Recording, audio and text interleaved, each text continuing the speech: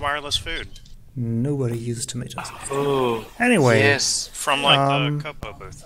so I Thanks. suppose Food can follow this again. is a talk about OC and TIS-3D and whatever, except I have no idea what to talk about. So the first question would probably be, are there any people here who kind of need to know or want to know anything specific about OC that hasn't been talked about by Payonel before? If yes, then we can pick that up as a topic and I can talk about that a bit. If not... To be fair, his explanation was very, very good. So. That's the point, yeah. So I don't think there's much to add on the, at least on the software side anyway. And on the hardware side, there were a few changes, but I think I covered most of that in the talk on last BTM.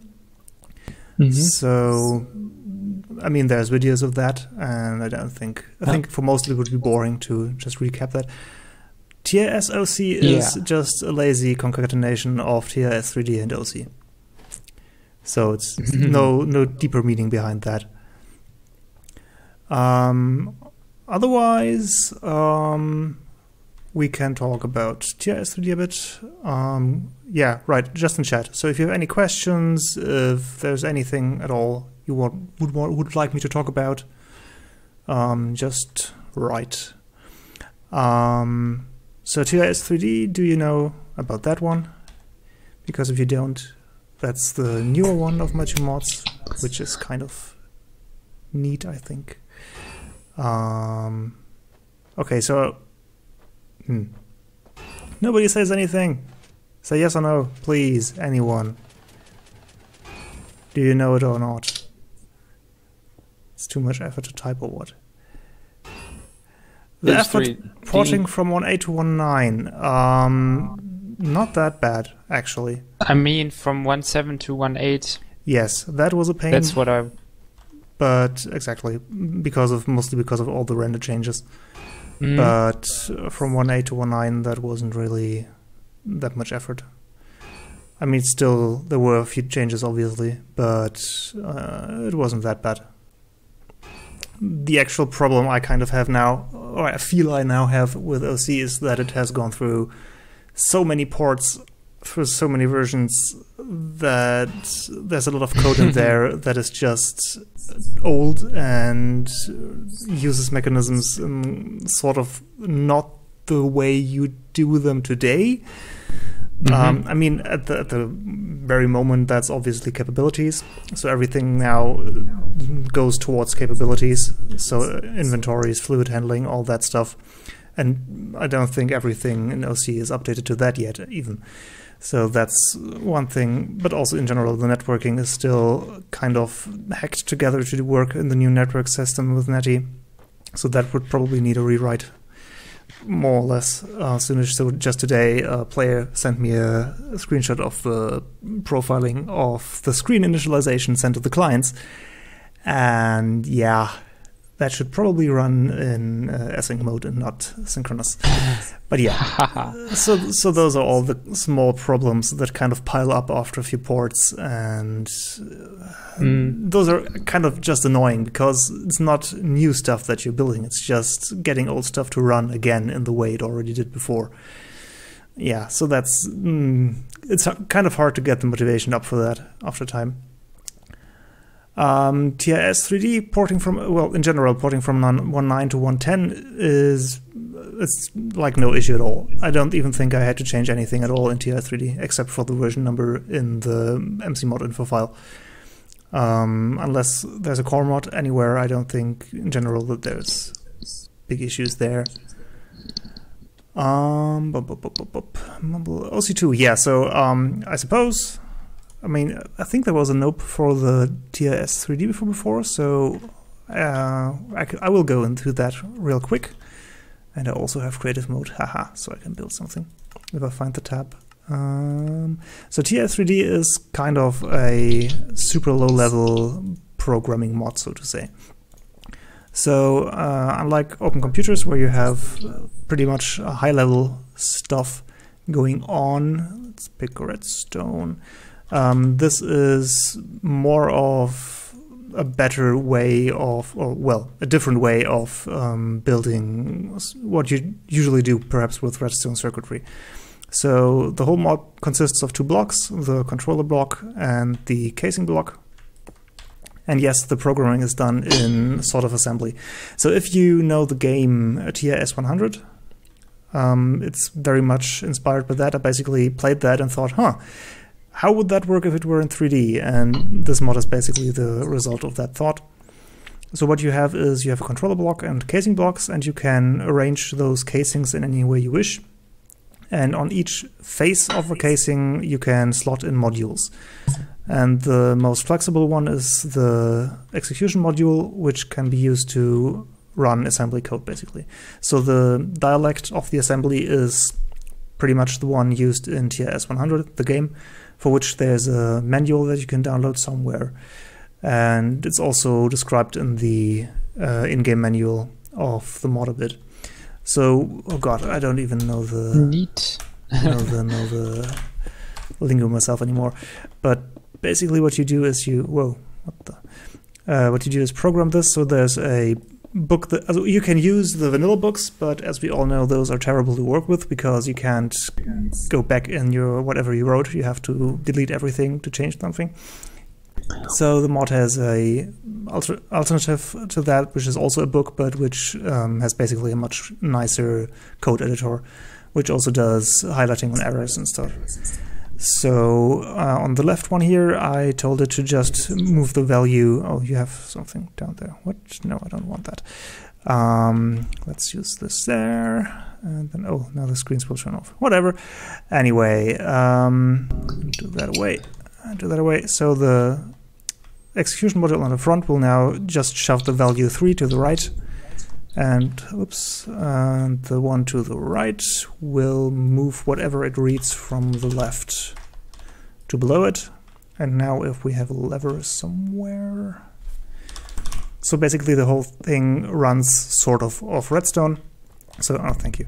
So as long as it has a signal, it turns on and it executes. And now the wire down here gets the value 3 as a signal strength from these 2 modules.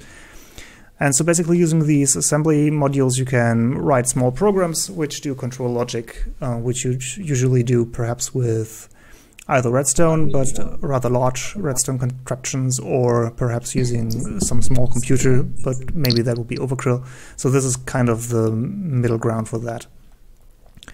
So yeah, that's that mod. There's also a few more modules. So there's modules for displaying stuff, for memory, for outputting audio signals, so basically the node block signals. A keypad for data input, an infrared module for sending packets over the air, and stuff like that. So yeah, that's the newer mod, and it's kind of compact, and I want to keep it that way, in particular because porting is just so much easier when the mod is not super huge like OC has grown. So this was really, I mean, I started it in 1.9, I think, and backported it to 1.7, but that was really no big effort at all. Versus updating OC from 1.7 to 1.8 was like a huge pain. So yeah, anyway, that's that. But I think I also mentioned that already in the last talk, so not much more to add here. So the second question somewhere, let's see. Someone wrote OC2 question. So yeah, there's currently some brainstorming going on as to kind of a spiritual successor of OpenComputers, but I'm kind of hesitant to call it OpenComputers 2 because from what I'm currently thinking, it will not be much like OpenComputers in the way it works directly, because it will be more focused on lower level implementation. So it will kind of be fit in between TIS-3D and OpenComputers, so to say. So basically the idea would be that the mod provides some kind of virtualization framework, and then add-ons on the mod itself provides components that run in this framework. So it's not like, okay, there's basically Lua, and then there's a hologram, and then you call a function and everything is dandy. And it's more like there's a data bus with actual, no, not flash computers, with a data bus and an address bus, and well, you write basically values to a memory mapped region, and processors actually work the way they would in real world. So the first thing, for example, I would like to try and get to run on this framework is some older processor like an 8080 and see if that works. And if it does, then expand the framework to support more on different processors, basically. And again, it would be pretty much multi-block focused, so it probably would be even more multi-block focused than OpenComputers now, in the sense that, for example, RAM would also be a block which would connect to a data bus, which is just a cable then. And to encourage that, I would like to... yeah, I have to admit I never played with Raspberry Pi 2 computers, but what I've read people talk about is that it kind of was like that, yeah. But basically, not only have one architecture, but multiple different architectures, and those all work together. Anyway, but to encourage that, I kind of would like to have some way to make it easier to remote control things. So right now, if you have OpenComputers, and then you will have like your base, and then you have the reactor somewhere far off so it doesn't explode in your base. If you want to control that, then you usually have a second computer at the reactor, and maybe have wireless networking or something like that. And with this, I'd kind of like to encourage having one central mainframe and have that control various things all over the world, and provide some ways of connecting that more easily. Among other things, to avoid having multiple computers in the world, which kind of tends to be not so good for performance anyway. So yeah, that's kind of my current thoughts. I have started a bit of coding. There's nothing really that I can show yet. There's nothing I've pushed to GitHub yet.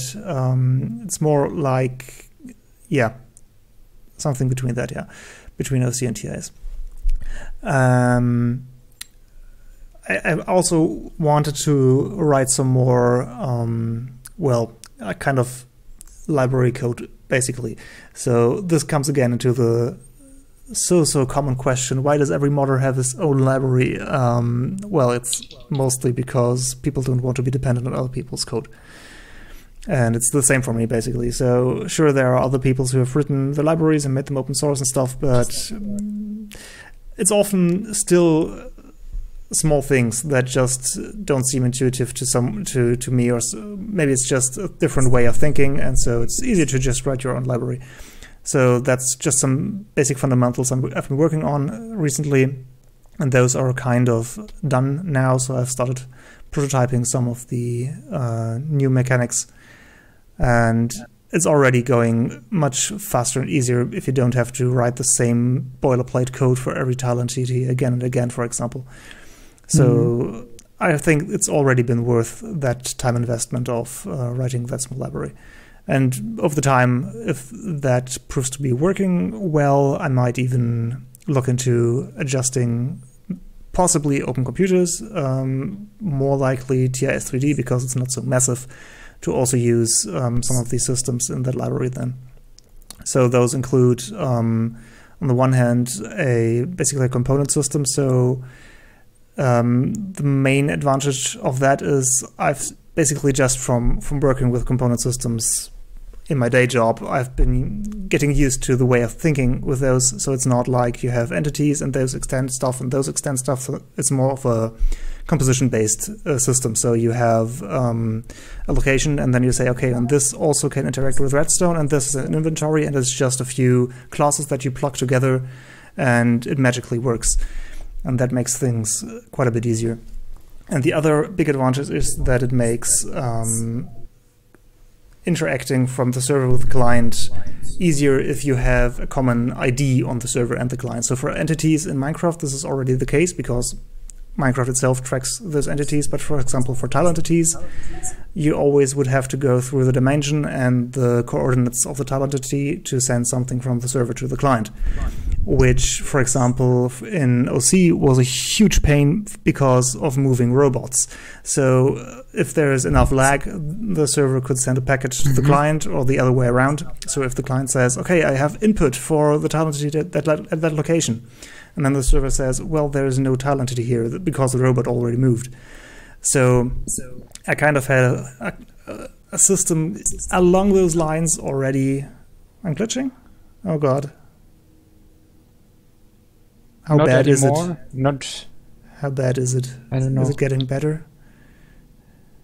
Seems like it's fine again, for me at least. Yeah.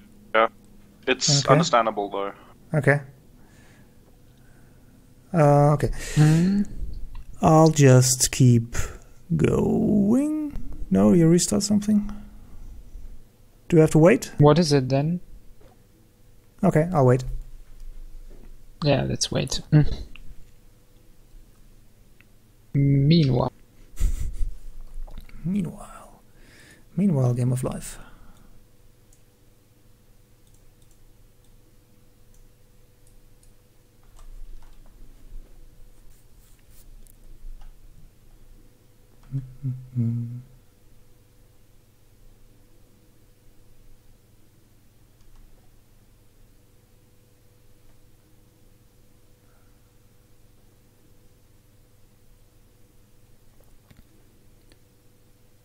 All right. Oh, there we We're go. coming back. We're back. Back in the wrong with room. Mumble? Awesome. Everyone back? Everything better? Sounds like it.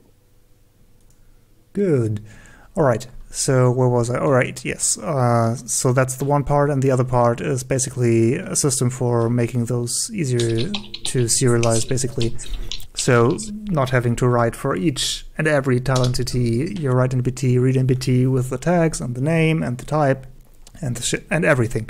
So basically, I just have now a system where I put an attribute over a field, and then it automatically gets serialized. Which of course runs through reflection, but it's only for the reading and the writing, so it's pretty fast. It's fast enough anyway for now. We'll see when the next BTM happens and when it's ready for testing there, if it's still fast enough, but yeah. Anyway, so that's just some stuff to make life easier while writing the mods. So you just don't have that much friction while doing what you want to do. Yeah, anyway, so that's the prep work I've been doing, and now I've been prototyping a bit and implementing the basic bus systems, and now I'm dug out an old emulator for an 8080 I had lying around and trying to get that to run now. And when it does, we'll see. I'll probably push it to GitHub one of the other days and get some feedback from other people. And then we'll see where it goes from there. So that's the next up thing. But that's also the reason why I've been kind of quiet on the OC side recently, because actually most of the time I had that I still felt like coding in my free time, which has been getting less, went into that and not into OC. But we'll see how that will develop. I mean, I'm happy that, for example, Payonel now takes care of all the Lua side stuff now. That's a huge help. And Vexatos has been helpful in doing a few pull requests recently, so maybe he'll get more active in fixing stuff. Anyway. So yeah, I totally didn't look in the chat. Any more questions? Questions. No, any more questions? Will I see with custom CPUs architecture support precompiled software in the future? Depending on the architecture, it already does. So I mean, for Lua, it probably never will, because the bytecode is, when compiled, can do evil things, and using the native libraries, those are the execution of the natives obviously isn't itself sandbox, just the Lua that runs inside them. So loading bytecode in those would pretty much allow escaping the sandbox. So in Lua, no. But in other architectures, for example, the ARM ones and the MIPS one and whatever else there is, those basically run compiled code. So yes. So if you can get like a binary file on there, you can run it. Whoa.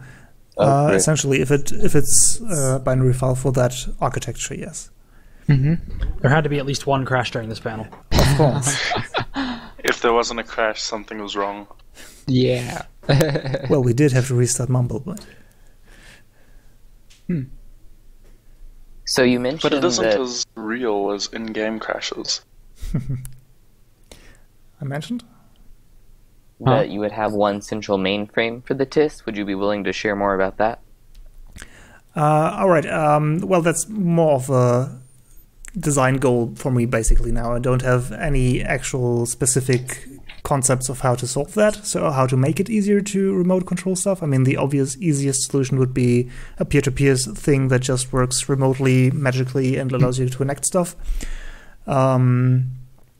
The way I kind of hope it would work is that you have some way of binding actual displays to a graphics card or something and have multiple ones bound to that, so that you don't have actual tablets right now that you carry around, but more like the remote terminals in OC, where you still communicate with the central system, but you can access it from pretty much anywhere, so that you don't feel like you have to walk back all the time if you need to test something.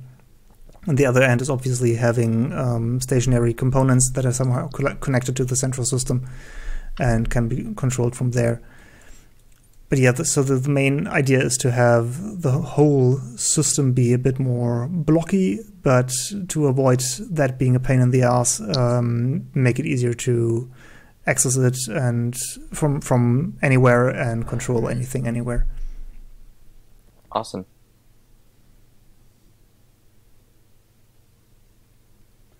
Any more questions? Question, is the server back up? Yes. Surface Yeah. is up.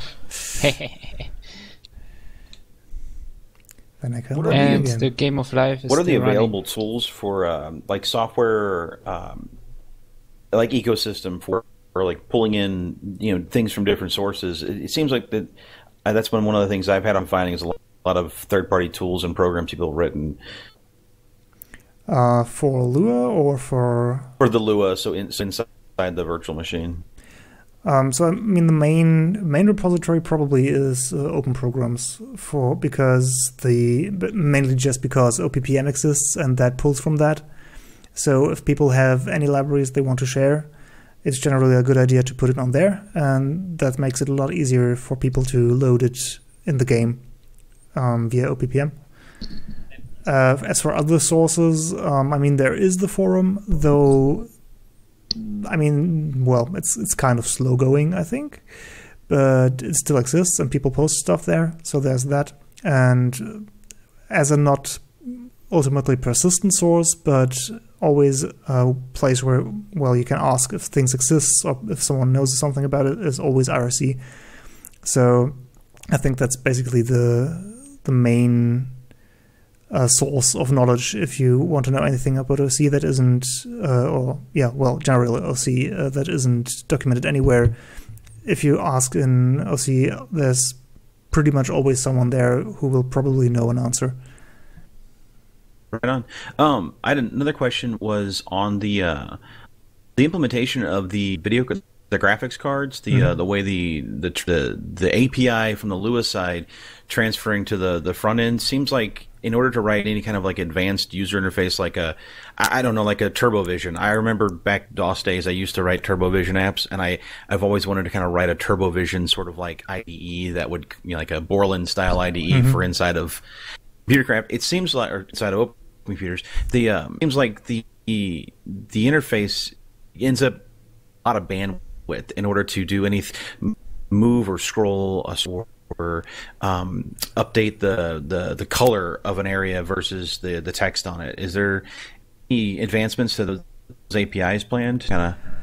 So there's been, I mean, the first thing to say about the API as it currently stands is that the main design goal behind it was basically to make it hard to abuse actual network bandwidth by doing multiple writes or reads to the graphics card, and I think that works out pretty well, but at the cost of sometimes it being a bit of a hassle to get things to work easily the way you usually like to them to work. So as for reworks, there's been multiple discussions going on and multiple ideas. There's been, I think, 3 issues on GitHub that have been sort of merged into one now, with ideas for a different implementation of a graphics card. So I think the current state that is kind of the general favorite would work kind of in the way that there would be some kind of VRAM that while writing to it as is would not be ultimately that fast, but that then there should be shaders, so to say, that could run on the client side, and that would operate on the VRAM and manipulate that before it's actually getting rendered. So basically there would be a hard state, and that would be synchronized between server and client, but then that would also still be a processing step happening on the client, which would allow for very fast operations and very smooth animations and stuff like that, which would not persist ultimately, which would only happen on the client. And yeah, so that's basically the current more or less consensus, but I don't think anyone had actually started working on something like that yet. It's more of like the current concept that is kind of agreed upon, I think. All right, thanks. Sure. Any more questions? Is there any difference between the different architectures from a programming perspective? That depends on the architectures. In the Lua ones, not so much. There's a few differences between 5.2 and 5.3. In particular, in 5.3 there are a few more operations on, well, so there's the bitwise operations, which have extra operators now. So those didn't exist in 5.2. And those are particularly useful when doing, well, also when doing graphics operations. So this is, for example, why most of AC's demo programs used 5.3, because they used those operations. So when you do bit masking, for example, it's a lot easier and cleaner to write with 5.3, because you can just use those operators instead of having to use the bit library from 5.2. Also, it's faster than using the library, because operators are always faster than method calls. Yes, exactly. As for Lua versus other architectures, yes, of course, there's a much bigger difference. So the Lua architectures obviously only run Lua code, and those are interpreted pretty much high-level languages, while there are also some architectures which are much more low-level, and those run actual machine code, so to say. I mean, they also interpret it or emulate it, but it's the programs have to be actually compiled to work on those. What's my favorite thing that someone has done with OC, and what's something you'd like to see done that you know for sure is possible given what you've worked on for OC thus far? Additionally, what can we expect from OC in future updates? I think the favorite thing I've seen so far is still the in-game streaming that AC did and Greaser did for the last BTM. That was just mind-blowing for me. Great. Because, I mean, I also fell into this preconception that the screens are kind of not super fast, but I've just accepted it because, well, because the network bandwidth limitations and not wanting to break those. And then seeing something like that was pretty awesome. Wanting to see something not done? I don't think I've seen people use drones to do anything very large, massive scale yet. So that would be kind of interesting to see if someone could automate a complete factory of that. If that's already been done, I've not seen it yet. If someone has a link, that would be awesome. And what can we expect in the future? I'm actually not super sure.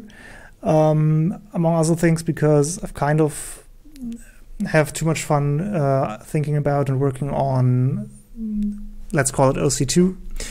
So I'm sure what I would definitely like to get done is, well, just cleanup essentially. So what I mentioned before, moving more stuff to using capabilities as they should, rewriting parts of the network code to work better and faster, stuff like that. And hopefully one day the long discussed and talked about graphics card update thing.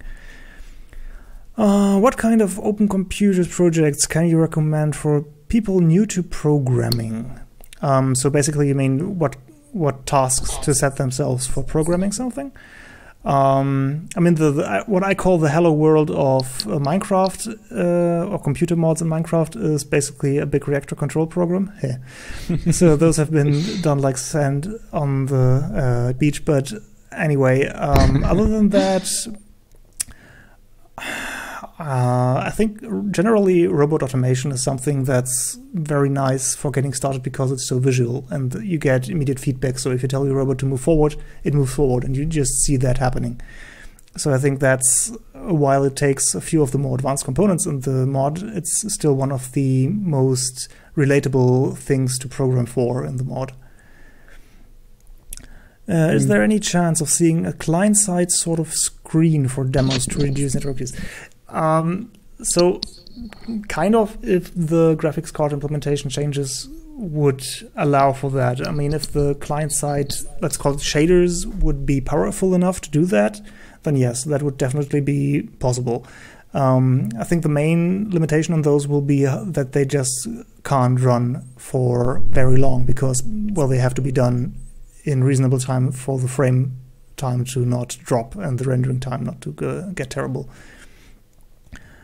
And yes, so they would probably not be in Lua. They'd probably some kind of super simple assembly thing, language, whatever, with a custom interpreter.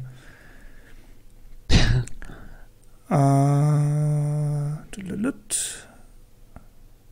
was the wouldn't we transfer the programs? Okay, yeah. So no, the idea would not be to have the Lua programs run on the client, but to have something else running there. That would be easier to control because for now, so the Lua sandboxing basically works by hooks in Lua. So Lua has debug hooks, which are called, for example, every 10,000 operations or whatever.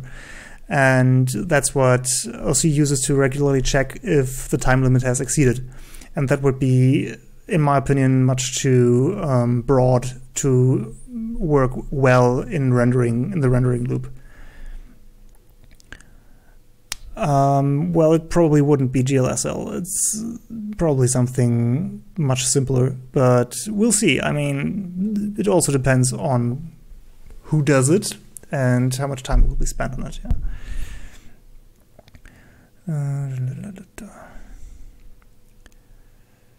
That would be, so as for the data, as I mentioned, that probably would be like one block of VRAM, which would actually be the hard memory, and that would be transferred to the client, yes, but it would not be modified as is on the client. The client would just do changes or operations based on that. And the VRAM probably, well, I don't know, maybe, could also contain, if it's some sort of custom bytecode interpreter, the actual shader programs. Or maybe that's a separate slot of memory, I don't know, we'll see.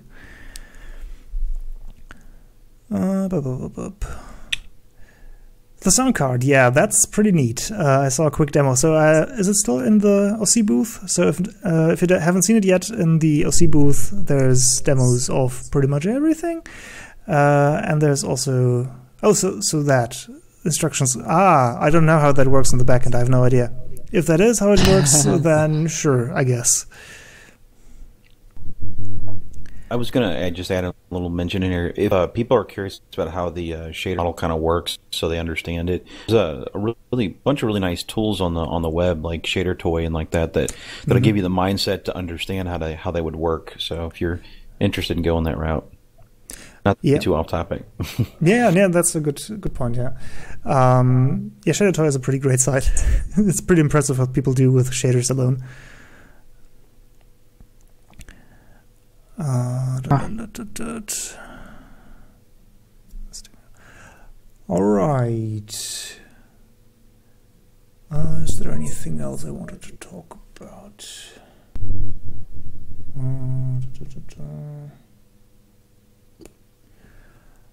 So yeah, anyway, I probably will throw out a release candidate of 1.6 finally this weekend. It's totally not like I wanted to have it released last BTM. No. You misheard there. But yeah, I probably will throw out a release candidate of 1.6 of OC this weekend, and if nothing terrible breaks anymore, I'll throw out the final release next weekend, so that finally that gets out. It's been in development for way too long. How hard bad idea-ish would it be to add a CPU architecture supporting JVM bytecode? Depends on how fast you want it to run. But if you run it slow enough so it doesn't bog down the server, I mean, why not? Could be interesting. I mean, I don't know how well. I mean, the JVM also obviously would have to have some hooks for how memory is allocated. So I guess you could hook into those to limit that. Yeah, I mean, sure, have fun. How level the hardware will be microcontroller transistors. So for the OC2 thing, I guess it would be pretty low level for now, I guess. So the current concepts are like it's just the bus where you actually write to fixed addresses, and there's not yet anyway, no protocol for high level data. So that's one of the things I do kind of want to get in there, that there's at least some standardized protocols. So for example, if there does need to be an extra Lua architecture again, and it doesn't run, or we can't get it to run on any of the other architectures, triple sandboxing. Anyway, so if that becomes necessary, then it would be nice to have some sort of protocol running on that bus, so that people, when implementing their components, don't have to go that deep, because I guess that would be quite well deterring for some people, because I mean, and I would perfectly understand that. So you don't always want to write, okay, so I now have this serial data and I need to read 3 more bytes, then I know how much I have to return, but if there's a reset signal, then I have to, that's not something you want to do usually. So that need to be some kind of high-level protocol defining, okay, if I provide this method, then all of the stuff happens behind the curtains for you. So what was the actual question? Right, high level.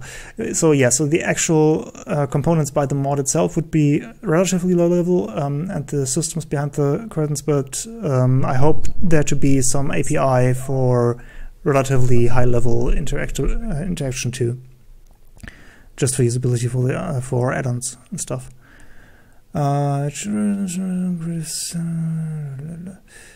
Was that for me? I don't know.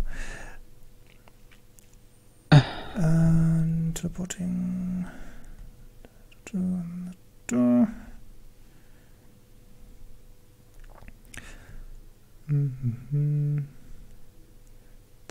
That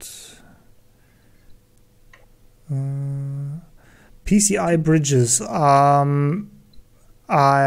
don't know. I have no idea. For now, I basically just have a very low-level bus, and it's one bus, and everything runs through that. We'll see how much we have to expand that, what other systems will have to come for that. I'll probably throw up a repository in GitHub, I don't know, maybe next month or so. If you have any ideas or concerns or whatever, then by all means open issues there and let me know whatever you think might be necessary, would be a good idea, would not be a good idea on there then. Or before that, just talk to me on RFC. Is the build steps in OpenComputers to compile and set up and attribute code difficult or documented? I think it's documented in the README and in the repository itself. It should not. It should. Big should not be too hard. Basically, it should be clone the repository and then run the general Gradle steps for setting up the environment. So what is it, Gradle setup decomp workspace, and Gradle whatever your IDE is, so IDEA or Eclipse, and that should be it, actually. So that should be all you have to do to start working on OpenComputers itself. And then like the Gradle or Clip, or not Gradle, Eclipse or other IDEs, they'll just launch Minecraft. You can run it from inside the IDE. So running those tasks, those Gradle tasks, will set up the run configurations in the IDE, and then you can just select them there. So there's, for example, in IDEA, the IntelliJ IDEA, there's then the Minecraft client and Minecraft server configurations, and you just select those and hit run or debug, and then it'll start that with the mod in it, and you can test and everything. There's a few small gotchas. Let me check the repository real quick to see. I think it's documented. Scrolling all the way down. Yeah, exactly. So on the actual site of the repository, let's see. I can probably link this here, right? Oops. So there. There's all the information you basically need to get it to run, including a few extra command line parameters you might want to add if you have, for example, other mods in your development environment which rely on the simple component system, which uses the class transformer, which has to be passed via the command line for the Forge system to find it and load it. But other than that, it's pretty straightforward. Okay, thank you. Sure.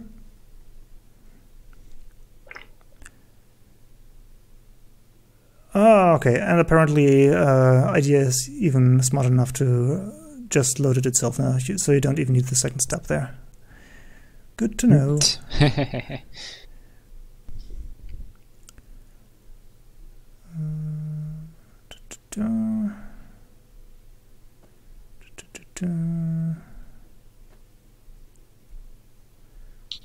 Okay. If I didn't miss anything, I think there are no more questions. If there are, please write them again, because then I missed them.